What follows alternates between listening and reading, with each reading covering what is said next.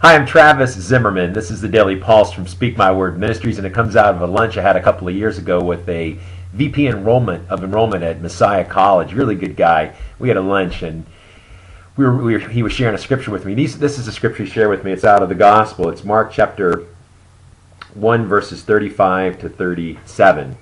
Very early in the morning, while it was still dark, Jesus got up, left the house, and went off to a solitary place where he prayed. Simon and his companions went to look for him, and when they found him, they exclaimed, "Everyone is looking for you."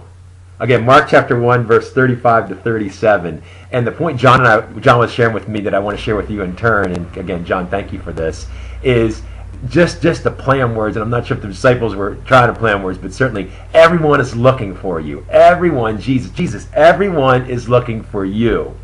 And how true that is. You know, in this specific example, Jesus had steeled himself away and was praying to the Father, and he made a point to do that. And I always encourage us believers to do the same thing. Make sure you make a chance in your day to get away and pray to the Savior and have that one-on-one time with him just so you can connect with them.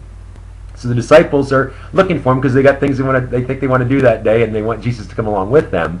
And when they exclaim, "Everyone is looking for you," how true that is.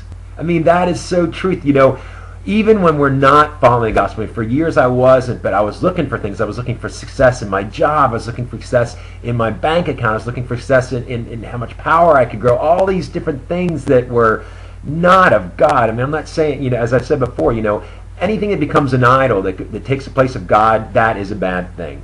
So when everyone is looking for, it says everyone is looking for, every one of us is looking for Jesus. You know, you've heard the saying that each one of us has a Jesus-sized hole in their heart.